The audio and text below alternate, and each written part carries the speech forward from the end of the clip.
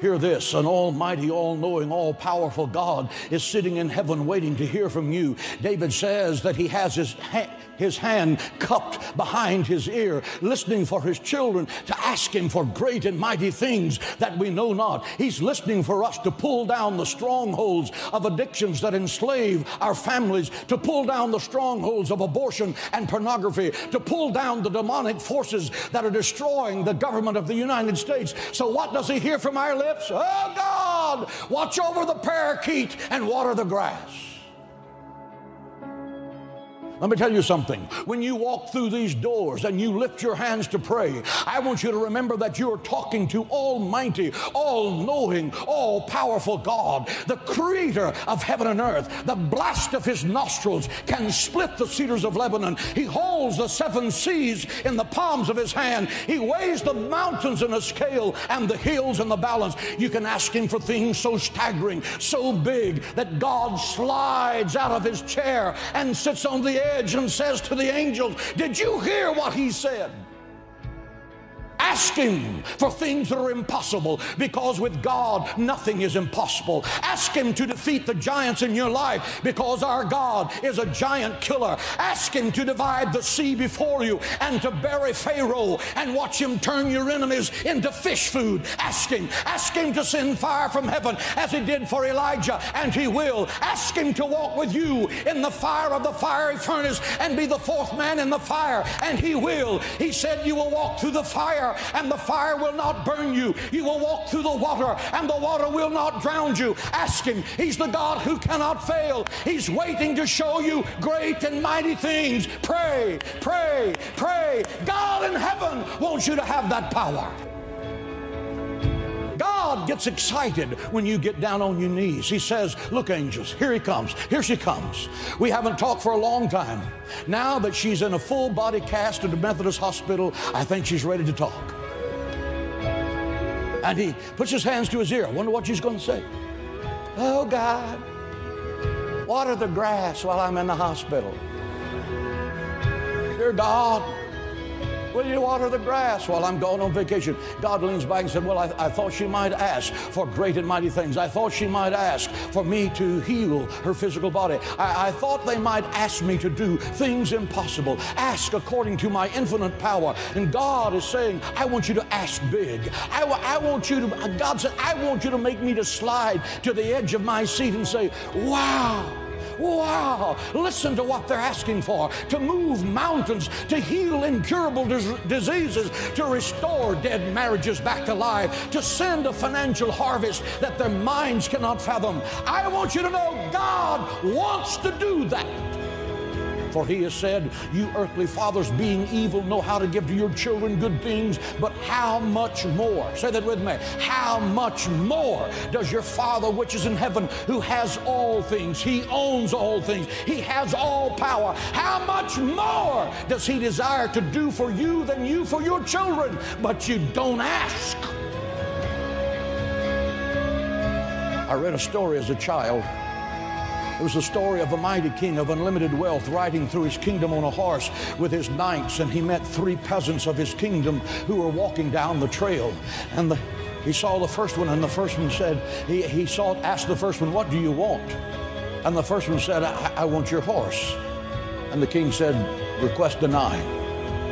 He said to the second, what do you want? And he said, I want your house. Request denied.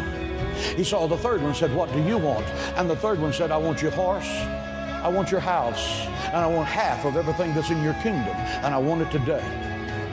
And the king said, it's yours. And the nobleman gasped and said, what do you mean you've given half of what you've said to him? He said, yes, because I have all of this power, and I have all of this wealth, and I have all of this ability, and I'm tired of people of limited vision asking me for so little. This man has asked me for something that truly excites me. Men of vision excite me, and so I'm giving it to him right now.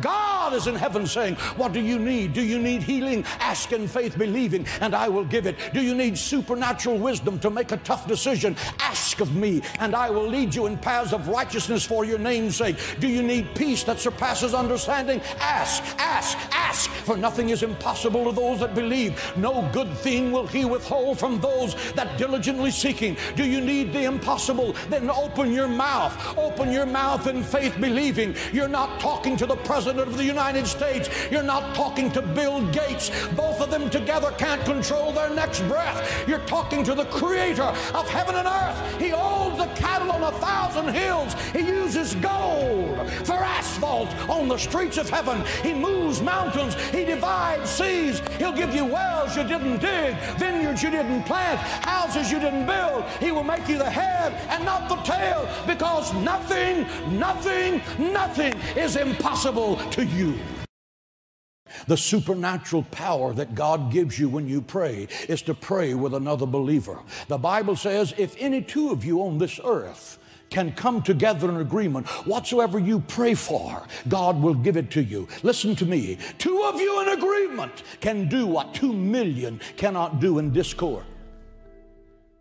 Two of you in agreement can do more than 2 million in discord. Matthew 18:19 says, again I say unto you, that if any two of you shall agree as touching anything, they shall have what they ask for, and it shall be done of my Father which is in heaven. Joshua and Caleb whipped the giants that 2 million people were afraid to fight. Why? Because they were two in agreement. Who were the people that entered the promised land? Joshua and Caleb. All the others died.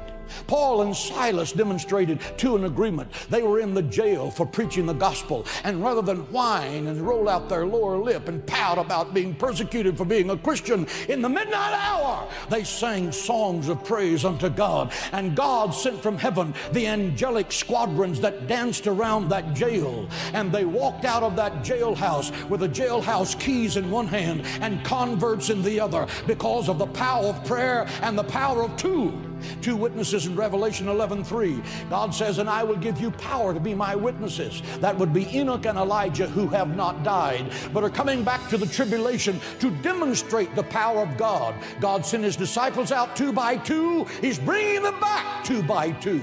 They will have the power to turn water into blood. They will have the power to call fire from heaven. They will have the power to call plagues and drought to cover the earth. I want to tell you something that's real power. How do they get that done? They have two people coming together in agreement. Consider again now the supernatural power of two. Why the supernatural power? Because you have supernatural enemies.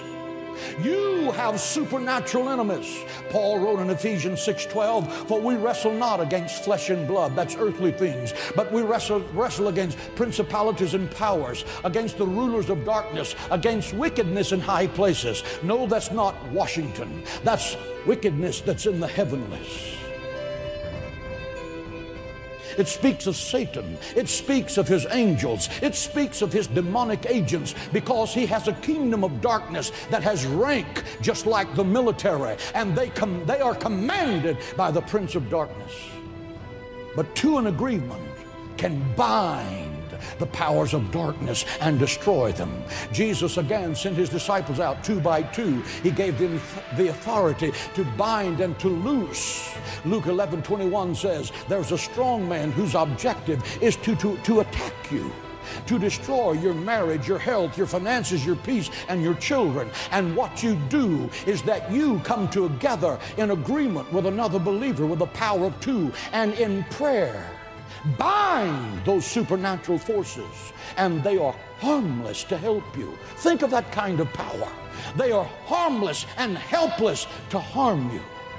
You have power, use it. You have authority, use it. You have dominion, use it. If you're being attacked in your finances, here's how you pray. Satan, I'm speaking to you, and the demonic hordes that follow you, I bind you in the mighty name of Jesus, and I confess the word, my God shall supply all of your needs according to his riches and glory. You don't need the lottery, you need the Lord of glory. Are you being attacked in your health? Pray this way. Satan, I speak to you in the mighty name of Jesus, and I speak against the principalities and powers that follow you. And according to the word of God, I confess that by his stripes I am healed. I shall live and not die. Jesus Christ is still the great physician, and he's going to heal me today in this church.